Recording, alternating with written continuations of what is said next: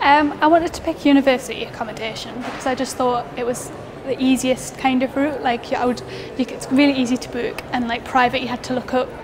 I wanted one of the smaller blocks of flats rather than one of the bigger ones because I wanted it to be a bit more homely.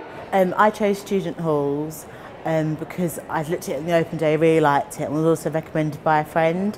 I think it's very important to kind of decide what kind of number of people you want to live with. It kind of depends on kind of how sociable you are. And there was between 6 to 8 of us in the flat, mixed boys and girls, with a shared kitchen, and then in my room was an ensuite, single bed and a desk.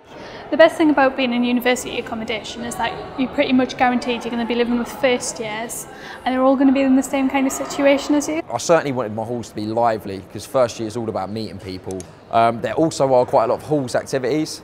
So towards the end of the year, I remember having a bouncy castle and like this sumo fighting. It's really close to where my lectures were going to be and my seminars and bits and pieces like that, so it was always really easy to get to in the morning.